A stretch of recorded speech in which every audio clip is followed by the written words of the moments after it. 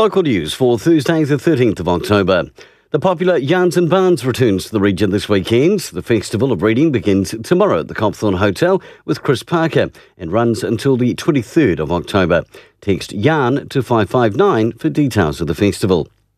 And the music of cinema legend John Williams will be celebrated in two special concert programs by the New Zealand Symphony Orchestra in Carterton next year. The tribute concerts feature Williams music from more than 15 films, including Jaws, Star Wars, E.T., Raiders of the Lost Ark, Jurassic Park and Harry Potter. And police have arrested a person in relation to the fires in Wards Line, Greytown. They'll be appearing today at the Masterton District Court, facing several charges, including 2 charges of intentionally damaging property by fire with danger to life. Police are incredibly grateful for the public's assistance. And in sport, the Summer Biathlon Series kicks off tonight in Masterton. Entries and details are available at wmsc.org.nz.